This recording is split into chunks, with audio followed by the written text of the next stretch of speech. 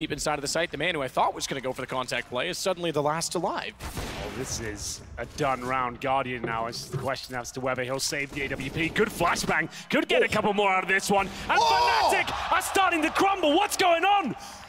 One player has found 3 kills. Guardian looking to ace this one out. This could be one of the best rounds of the entire tournament so far. 4 kills picked up. It's down to Crims. This was a 5 versus 1 map.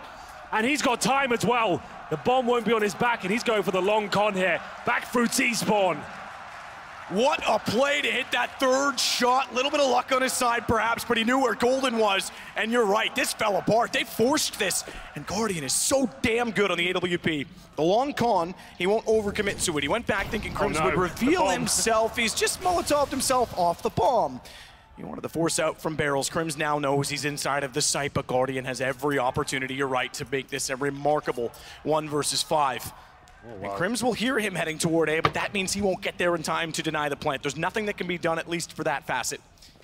How quickly does Guardian post up and realize where Crims is going to be coming from, though? He knows he wasn't in B, so he's got to be toward bathroom. Surely Guardian looks that direction with it. Down in position, Crims not looking yet, and Guardian just gets behind the box. That also means Crims will get closer to the site by the stairs.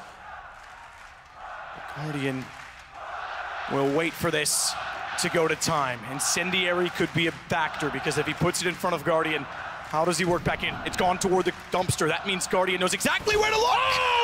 And he's got all 5. There he is. The world's best sniper comes to life in the 5 versus 1.